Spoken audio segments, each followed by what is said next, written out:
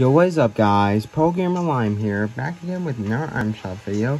So we got a new skin called Bloom, which looks pretty cool with the backbling zoot, with the pickaxe Plexarian floor axe, with the wrap Alien Peppers. Pretty unique skin though. Got the Isabel skin,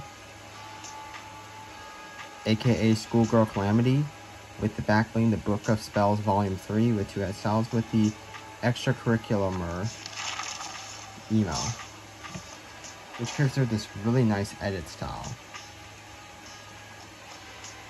We also got the Astrala Master Staff, as well as we got Kelsier with 2 styles, with the backbling Hemalurgic Spikes, the pickaxe Volcanic Glass Daggers, and the loading screen A New Shard World, which, yeah. We also got the Manic skin back with 3 styles. Also with her pickaxe, the Scarlet Sigh, and the backbling. Brute Gunner is also back in the item shop. Swift is back with the backbling Rat Lantern. Billet Neil's back. 4, 2, 3. Dun dun dun dun dun dun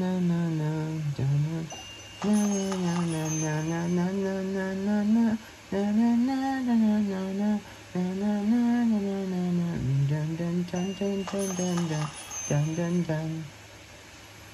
I also got the BTS Dynamite pack. Life is dynamite.